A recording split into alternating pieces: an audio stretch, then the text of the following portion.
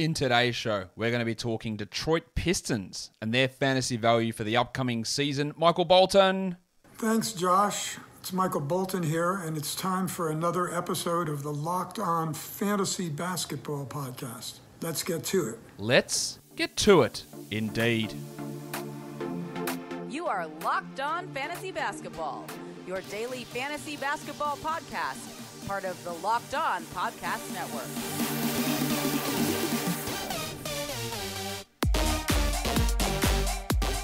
Hello and welcome to the Locked On Fantasy Basketball Podcast, brought to you by Basketball Monster. My name is Josh Lloyd and I am the lead fantasy analyst at basketballmonster.com and at Yahoo Sports Australia. And you can find me on Twitter, as always, at redrock_Beeble and on Instagram at Locked On Fantasy Basketball. So we recorded earlier with Kuka Heel, the host of the Locked On Pistons podcast, from a local perspective on this Pistons team.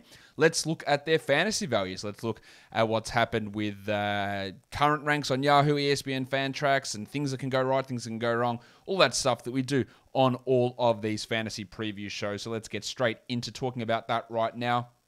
And let's start by looking at the schedule for the Detroit Pistons. And they have a very, very good schedule. One of the best in the entire league. 56 quality games. It's huge. That's the third most in the entire NBA. So when you're talking Pistons guys that you can get at discounts or fringy type guys, Killian Hayes, Isaiah Stewart, Saddiq Bey, Jerami Grant even, they don't have top 20 players on this team. So getting these guys with this high quality game number and low back-to-back number, which the Pistons might be tanking again. I think that Cade Cunningham is going to be too good, much like Luka was in his rookie season. Cade is not Luka. I'm not saying Cade is Luka. All right. So I said this on one other show. So Cade thinks Cade's Luka. No, I don't think Cade is Luka. What I'm saying is that the way Luka played as a rookie, Dallas was able to be more competitive than they were the previous season, significantly more. And I think Cade might be able to keep the Pistons maybe even in the mix for that play-in scenario. If he takes a step, Bey takes a step, Hayes remains healthy, Grant doesn't get shut down at the end of the year, Kelly Olynyk provides the spacing, they could, maybe not in that play-in mix, but also not in the situation where they are the worst record team in the NBA. I think that's a possibility. So they've got 12 back-to-backs, they've got 56 quality games, two great parts there of their schedule. In a default Yahoo playoffs, they have a 3-4-4, 11-game playoffs, pretty good. And in my default playoffs, they got 10 games, also pretty good, a 3-4-3. So one of the best, out of the teams that we're covered so far, one of the best schedule profiles of anybody. High-quality games, low back-to-backs, pretty strong playoff schedule. That's all really good for this team. We hope that things don't go in the shitter and they don't start sitting blokes like they did last year. But remember, the guys that they sat were Mason Plumlee, Corey Joseph. Fingers crossed they sit Corey Joseph. Jesus Christ. Corey Joseph. Jerami Grant. But let's hope that they keep playing them and giving those minutes to the young guys. And their team is all basically young guys outside of Jerami Grant and Kelly Olynyk, who aren't particularly old. So I got a little bit of faith for the Pit. I don't think they're making the playoffs. I don't think they're making the play-in. But instead of being 14th or 15th, I think they might be 12th or 11th. Taking that step forward. And that's good for fantasy value, and it's good for, hopefully, we're not having that problem of them sitting blokes down the stretch of the season. Let's look at some pressure points. What can change my projections? Well, kids, cover your ears. Dwayne Casey's fuckery, really, is what can affect this. We saw last season the absolute nonsense of Corey Joseph playing minutes, and not only playing minutes, but taking the ball out of the hands of players who needed the ball to develop. Will he do it again? I was excited. They cut Corey Joseph. Nothing against Corey Joseph. Fine. Good bloke, good player, solid enough. Pistons didn't need him. They cut him and re-signed him. They have got enough guards that he doesn't have to play a single minute. My worry is he plays 27 of them a night and cuts into Hayes and Lee and Jackson and Diallo and the other Jackson. And even Cunningham. Because Casey believes fraudulently that he's a good defender or that he's this great offensive player. Maybe he's a good teammate. Don't need to play him. That's my worry, is that Killian Hayes plays 22 minutes a night so Corey Joseph can play more. That's a worry. Cade Cunningham, coming into college, he wasn't thought of as a great shooter. At Oklahoma State, he shot unbelievably. In Summer League, he looked pretty impressive shooting it as well. step backs, hard quality shots, self-created pull-up threes. But if that doesn't happen, and if he's not a good shooter, not saying they'll cut his minutes because they won't, but he might have lower minutes earlier to start the season. I think he'll be fine. I think he starts opening night and plays 30 straight away and then pushes to 33, 34. But if the shooting's not there and he can't develop the assist game straight away, which I think he might struggle a little bit with early on. We've seen that through Summer League and through college as well. If the shooting's not there, then his value is not particularly great. I think he could easily have a top 40 season, but he also might not be top 90. And his draft value is sort of smack bang in the middle there. Back to Dwayne Casey's fuckery. Kelly Olynyk's role. Imagine they start Kelly Olynyk over Isaiah Stewart. You reckon you'll hear about it from me? You might a little bit. Now, I like Kelly Olynyk's fit. I like Kelly Olynyk as a player. I have liked Kelly Olynyk as a player for a long time. I like his fit on this team. I like the spacing that he provides for Cade, for Saddiq, for Grant, for Hayes. I still think that you need to see what happens with Isaiah Stewart out there. Is that you, Mr. Stewart? Well, who the hell else do you think it'd be? Get in here, you pair of flaming galahs. I'd like to see how that works. And it's not like you're putting Isaiah Stewart with a non-shooting 4 or 3, because you're not, because Grant's a shooter and Bey can shoot. Bey is more of a shooter than Grant, but you know what I mean. Cunningham's a shooter. Hayes is not shooting the ball well, but he takes the shots. So you can afford to have that one non-shootery type guy out there in Isaiah Stewart. Now, Olynyk is an excellent shooter. You can have 5 shooters out there. But if they play him 30 minutes and keep Stewart at 23, 24, then I will be ropeable. I'll be pretty pissed. And it will impact Stewart's value. There's no doubt about that. So that's the worry we have. I think common sense will prevail, and Isaiah will play 26 to 30 a night, and Callie will play 22 to 26 a night. But there is room for that to go all over the place. And then there could be changes in how I project Jerami Grant's usage. He was tasked with too much last year. Cunningham in, healthy Killian Hayes, Kelly Olynyk. All these guys should take some of that load away from Jerami Grant. Giggity. But what if it doesn't? What if his usage stays sky high? And then that impacts Cade, and it impacts Killian, and it impacts Saddiq, and then it impacts Jerami and his efficiency. Or he drops way off and becomes more of a third offensive option, Jerami does. And the value, so his value to me, I don't think we look at the end of the season as real. I don't think we look at the start of last season as real. His role to me is still a very big question mark, despite what we saw from Jerami Grant last season. So how that all plays out is really going to be a big question mark, and how he gets distributed, or the shots get distributed in this offense with a legitimate bona fide future superstar in Cade Cunningham there, and where Jerami Grant fits in with that. If you want to fit in at the office and not have to be embarrassed by sweat stains, and you have hyperhidrosis, excessive sweating, Sweat Block is for you. Doctor created, doctor recommended. This is stronger than most clinical antiperspirants out there. You get the product, and it can last up to 7 days, amazingly. You've seen it be tested on firefighters, on Rachel Ray. You heard me talk about the benefits of Sweat Block. They've also got their dry shirt guarantee as well. So if it doesn't work, get your money back. And you can get Sweat Block at sweatblock.com by using our promo code LOCKEDON, and that saves you 20%. That's a lot. Why would you bother going to help Amazon get their money and fuel Jeff Bezos's phallic rockets when you can go and get 20% off at sweatblock.com? You can also get them at CVS too. But put it on at night, wipe your pits, wake up the next morning, have a wash, go to work, and you're covered for up to 7 days. Sweatblock is the product that you never knew that you needed. Guys, this might be a familiar scenario to you. You've got one device that lets you catch the game live, another that lets you stream your favorite shows, and you're watching sports highlights on your phone, and then you borrow your mate's login so you can get that other good stuff. Well, I wanted to tell you about a simple way to get all that entertainment you love without the hassle, and a great way to finally get your TV together, and it's called Direct TV Stream. And it brings you live TV and on-demand favorites together like never before. So you can watch your favorite sports, movies, and shows all in one place. That means no more juggling remotes, and no need to buy another device ever again. And the best part, there's no annual contract. So get rid of the clutter and the confusion and get your TV together with DirecTV Stream. You can learn more at directtv.com. That's directtv.com. Compatible device required. Content varies by package. Okay. Let's look at some other things now for this Pistons team. And let's look at breakout candidates. And I've got a couple of guys on this list. I'm going to have Killian Hayes as a potential breakout. And I'm going to have Isaiah Stewart as a potential breakout. I think Stewart is more guaranteed breakout versus potential breakout. We'll talk about him a little bit more later on. But I'm really excited to see what he can do. I will maintain my comments on him. I do not think that he is a franchise cornerstone, game-changing center. If you have an opportunity to get an upgrade at center, you take it. Can he be a solid enough center who maybe tops out at being a top 12 NBA center in his career? Maybe. I think there's still too much limitation in his game, but he's solid enough. You got him, you use him, you work him through. That's all fine. All right. Great value. Killian Hayes was really bad last year. The hip injury killed him. He lost confidence. He came back. He showed flashes. I thought he defended at a very high level. I thought his passing was very good. And I think the same thing showed in Summer League. The problem is the shot. It is way off. He can't hit threes. He's losing confidence in it. He was a guy that has shot well in the past in Europe. His year before being drafted, he had poor three-point percentage, but really good pull-up three-point percentage and really good free throws. I think it is there for him. He's a guy that I think screams Darius Garland as a rookie who struggled with injury in his rookie season and then comes in second year and has a big blow-up. So I'm looking at Killian, who should, fingers crossed, Dwayne Casey ridiculousness to the side, play 30 minutes a night.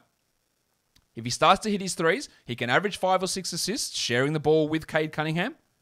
He can get 1.5 steals. If he had a 1.9 steal season, I wouldn't be shocked. And maybe average 12 points with 2 threes. Hopefully. I think there is potential in that.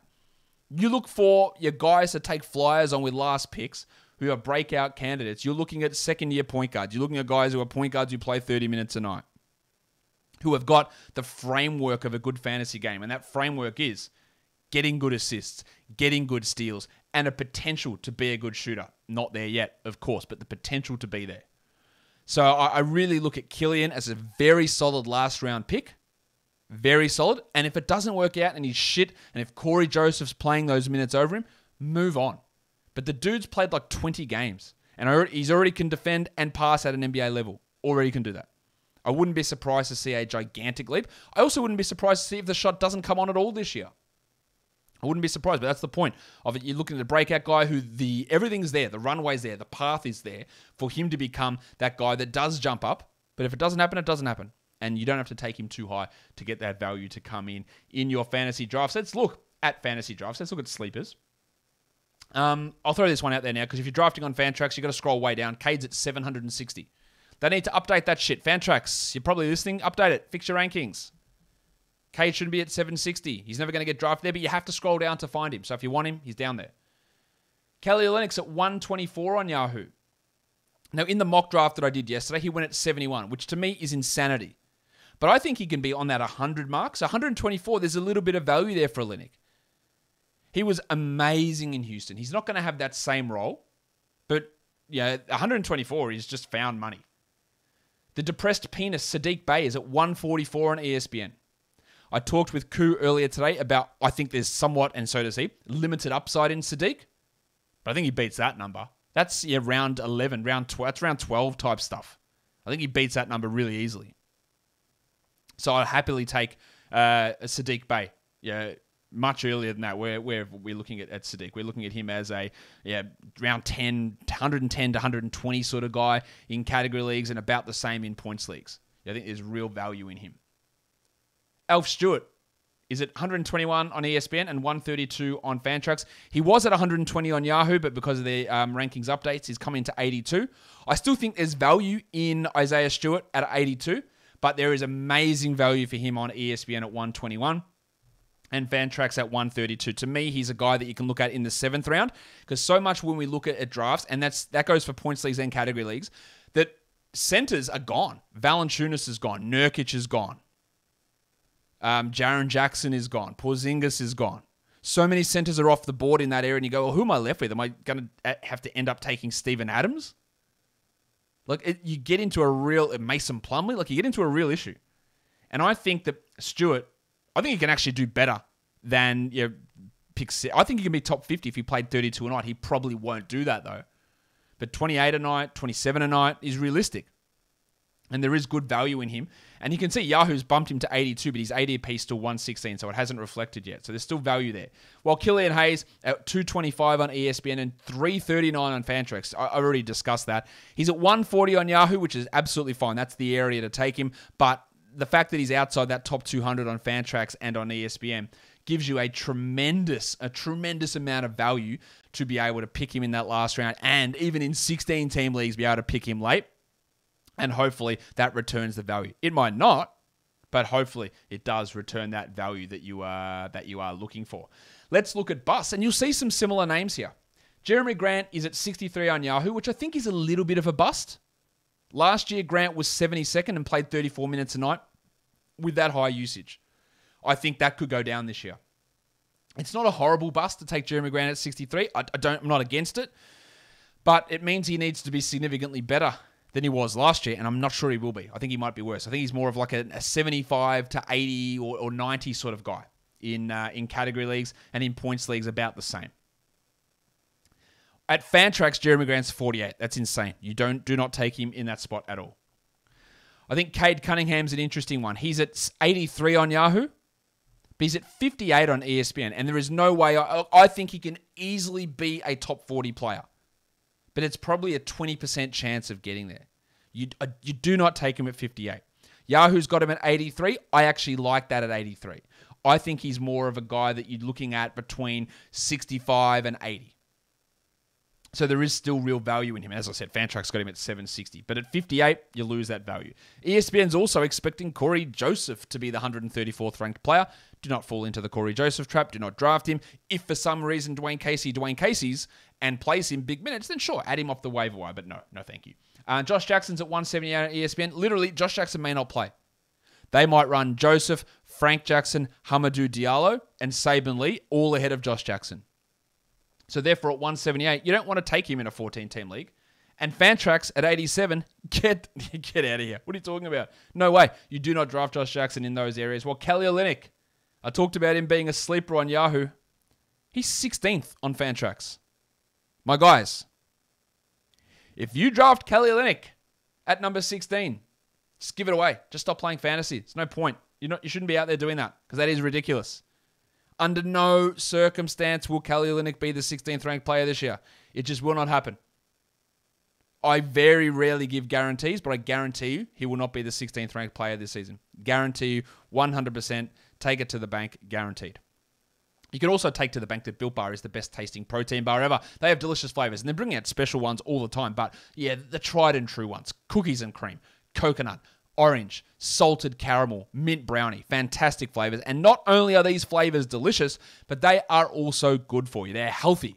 17 to 18 grams of protein, 130 to 180 calories per bar, 4 to 5 grams of sugar, and 4 to 5 grams of net carbs. So not only do they taste like a candy bar, but they're good for you. They're protein bars. They're fantastic.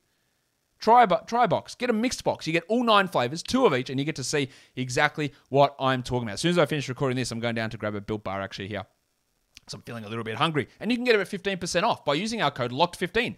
LOCKED15. Get that at built.com and get yourself a box of Built Bar. LOCKED15, locked15. 15% off at built.com. Football is back. College football started. Pro football is about to begin.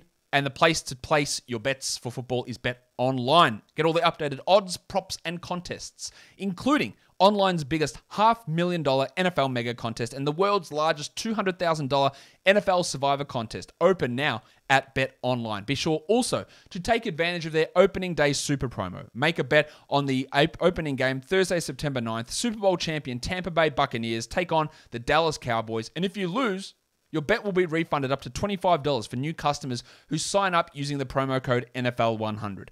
BetOnline is the fastest and easiest way to bet on all your favorite sports, from football, basketball, boxing, even your favorite Vegas casino game. So don't wait. Take advantage of all of their offers for the 2021 season. BetOnline are your online sportsbook experts.